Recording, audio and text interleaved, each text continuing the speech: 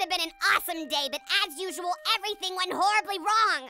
All because Judy's stupid grandmother died. Oh my gamut, I just sinned again. You should never damn the dead. Now I have more prayers to say.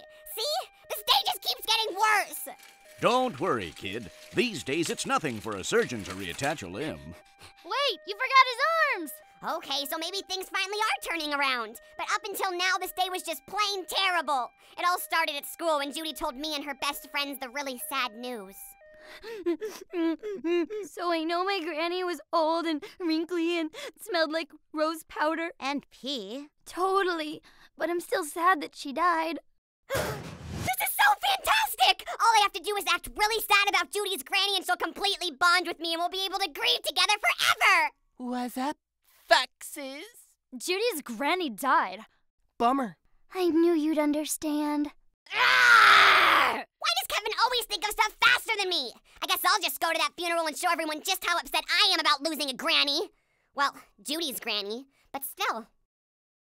But Mom, I asked you to buy me a black suit. Can't you see I am in mourning?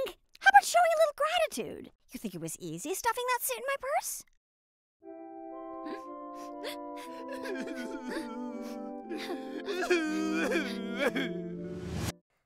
Everyone can tell those are fake tears. Why did you have to leave us, Granny? Why? You've left a void in my heart that will never be filled. Ever.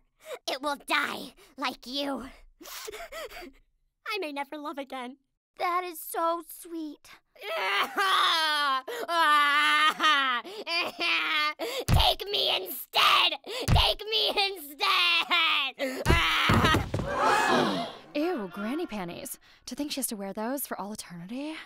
I didn't know you were friends with my granny. Oh, yeah, I used to volunteer at the old people home. You know, mopping up drool and stuff.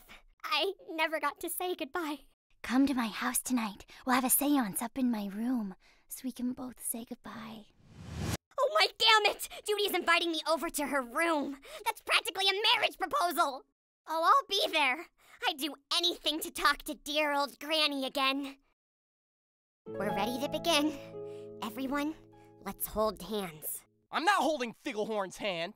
Don't be a dinkweed, Kevin. How else are we gonna summon Granny's spirit? Dear Granny, if you can hear me, please visit. We want to talk to you. Oh, if it isn't my sweet little grandchild. Judy, your Granny has taken over Kevin's body. And who the hell are you? It's me, Granny. Don't you remember me from the home? Never seen you before in my life, you little liar. Now get Grandmama some chocolate.